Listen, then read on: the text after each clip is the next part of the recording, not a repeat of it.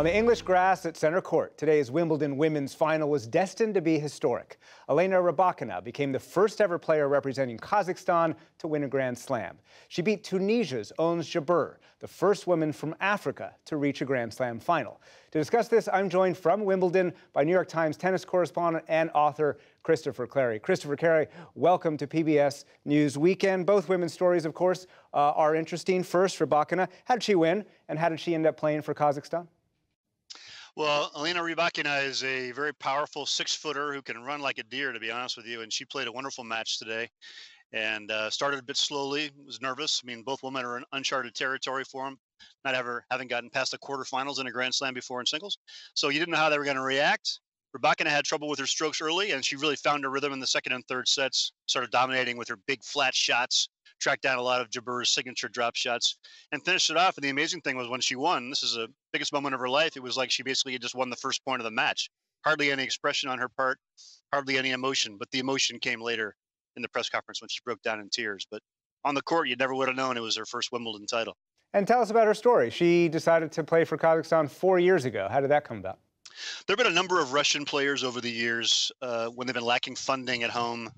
We'll look to some of the other Soviet republics where the funding's greater, looking for some athletes who can play certain sports, and they make a shift.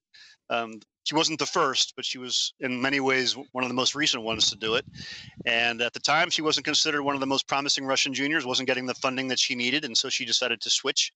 Doesn't speak Kazakh. Obviously, there's language there is Kazakh and Russian, big former republic. And, you know, she got coaching, all kinds of support. And we just talked to her a few minutes ago, and she was saying she wasn't sure she would have actually won this title if she hadn't had that backing from Kazakhstan. But the timing, of course, is awkward for the club and for people in tennis because Russians and Belarusians have been banned from Wimbledon this year because of the invasion of Ukraine.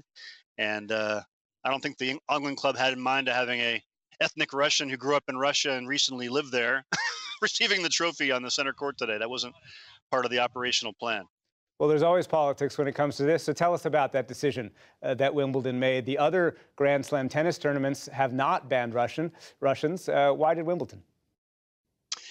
Look, I think it was a combination of factors. You're right. Wimbledon is really an outlier on this issue in tennis, not so much in world sport, but definitely in tennis.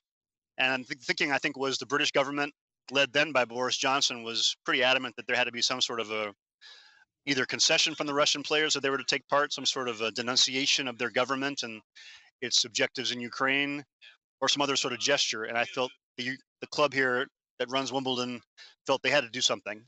And they didn't want to make the players basically go against their country publicly. It could have put their families at risk.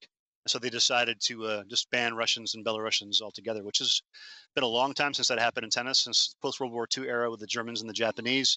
So it's pretty extraordinary. And there was a lot of reaction within the tennis tours. They took away the ranking points, which is unprecedented from Wimbledon, which created a lot of backlash. The players who did very well here this year, for example, will not rise in the rankings. Some of them will even drop. Let's talk about Jabeur. The crowd seemed to be behind her, certainly, all day. She's well-liked on the tour. She's known as the Minister of Happiness. What does she represent for the women's games? Look, I think people were really excited, and they still are, about Jabeur and all that she can bring to tennis and to sports. There aren't that many people in the history of this game from Arab nations or from the African continent on the women's side who've done particularly well. Ons is an exceptional talent, and she's very charismatic, extremely likable. Her game is magnetic, all kinds of variety and style and panache there. So I think really everybody was sort of primed to celebrate that, and in some ways Elena Rybakina upset the apple cart in that regard. But I think Ons, what she brings is a chance to really reach a whole new audience and market, not just for women's tennis, but for women's sports. And people here in the game and at Wimbledon are very aware of that. And on the men's side, of course, we should talk about that. Novak Djokovic going for his 7th Wimbledon. He's facing the fiery, the unpredictable Nick Kyrgios. Could a win for Djokovic, you think, cement his legacy as the greatest of all time?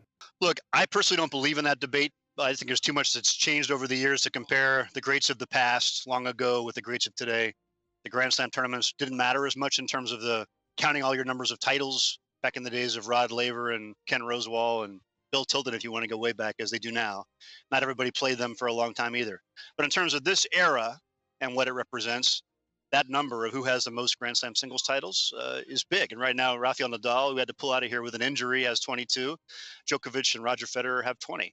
And Djokovic is very, very committed to chasing that number down.